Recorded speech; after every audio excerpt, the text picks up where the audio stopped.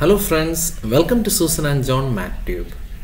In this video, we are going to learn differential equations, or we are going to solve differential equations which we can solve for P. Now, point number one, you should be 100% aware that P stands for dy by dx.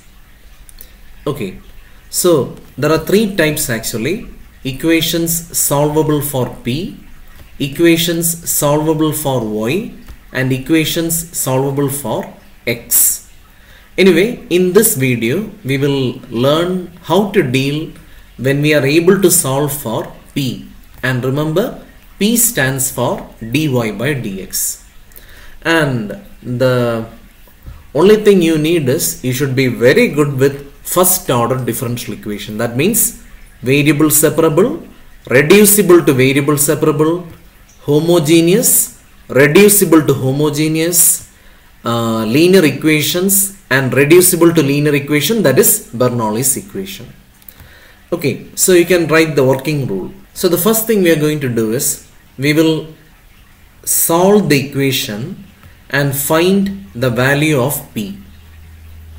The second thing is we will write each value of P independently. For example, P is equal to the first solution, P is equal to the second solution, P is equal to third solution, fourth solution, as many as solutions that we got in the first line. And then what we do is we solve each equation independently. Now remember, sometimes these equations will be like very easy to simplify. For example, it might be variable separable, but sometimes it might be a little bit difficult. It might be linear equation, it might be homogeneous. That we will know only when we solve it.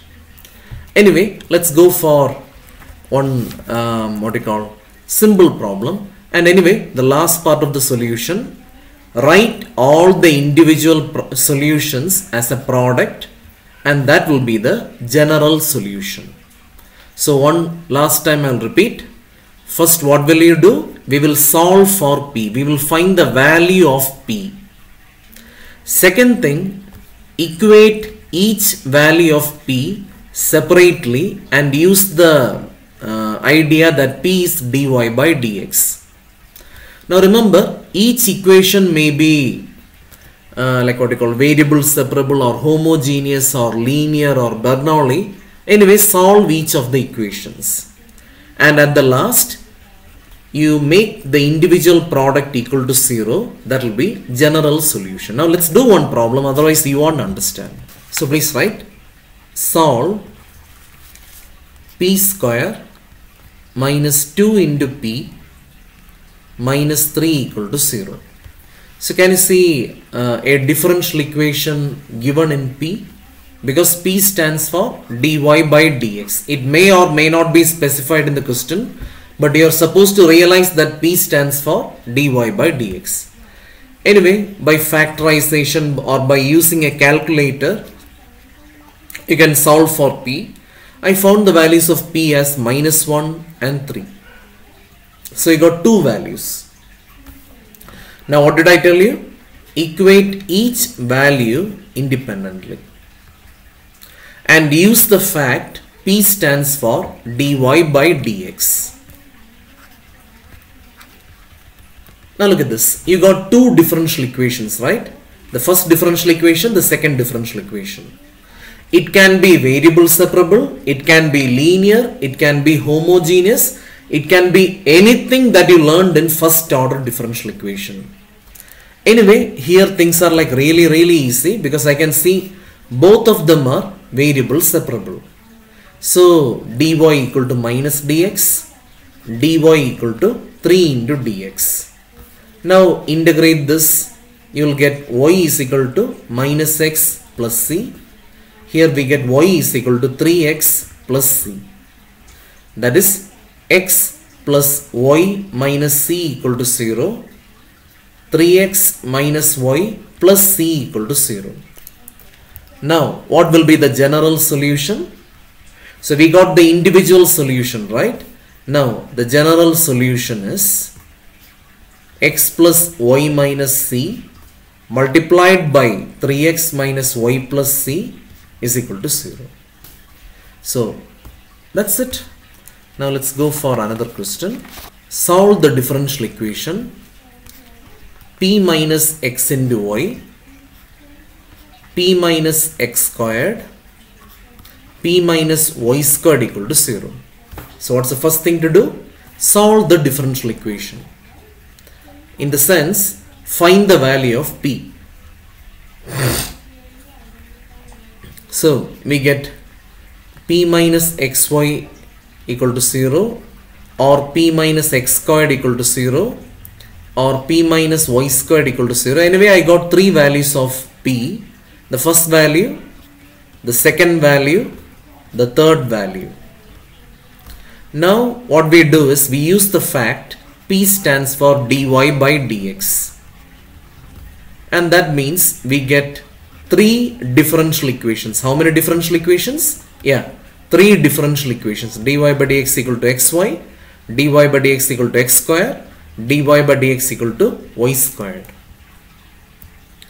Now what we do is we analyze the differential equation. Variable separable, variable separable, variable separable. So things are going to be very easy here. But sometimes one might be variable separable, another might be linear, or maybe you will get homogeneous. It depends on the differential equation's solution. I mean this value of p. So let's make it into variable separable. 1 by y dy equal to x into dx. And here dy equal to x square into dx. And here 1 by y square dy equal to dx. Now we can integrate. What is integration of 1 by y? Yeah, log y. Log y to the base c. And integration of x is x squared by 2 plus c. And y is equal to x cubed by 3 plus c. And this one minus 1 by y is equal to x plus c. And then we get log y minus x square by 2 minus c equal to 0, x cubed by 3 minus y plus c equal to 0, x plus 1 by y plus c equal to 0. So what's the general solution? All you have to do is you have to write the product, that is log y minus x square by 2 minus c, x cubed by 3 minus y plus c, x plus 1 by y plus c equal to 0. If you want, you can simplify a little bit. Now remember, each person might write the answer slightly differently. So don't expect that your answer and the book answer and your friend's answer might match. It may or it may not match. For example, some people will write constant on the left side. Some people tend to multiply throughout by 2 and use properties of logarithm. The solution will look entirely different. But your solution and that solution are both correct. Okay, so let's go for one more question. So please write the last question. Solve the differential equation p square minus x into y equal to y square minus p into x. So what I'm going to do is I'm going to take everything to the left side. P square minus xy minus y square minus, that will be px equal to 0. So I can see our identity a square minus b square, and then px minus xy. So this becomes p minus y into p plus y, and here we can take x common, p minus y equal to 0. Now tell me what is common here. Yeah, p minus y times p plus y plus x equal to 0. So we get two solutions. P is equal to y, p is equal to minus x minus y. Now what should we do? We use the fact p stands for dy by dx.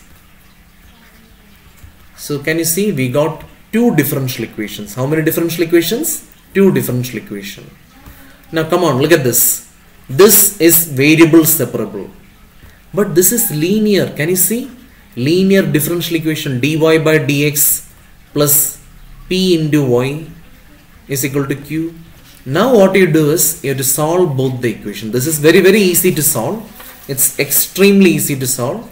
So 1 by y dy equal to dx.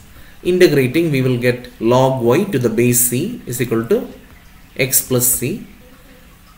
If you want, you can manipulate. If you want, you can write like y is equal to e to the power x plus c.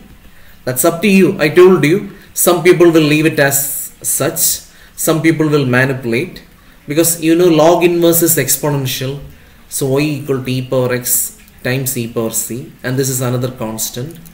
So you can write this to be y equal to some constant into e power x, or c into e power x minus y equal to 0. This is a linear differential equation. You can look at the last video. We learned linear and Bernoulli. So dy by dx plus p into y is equal to q.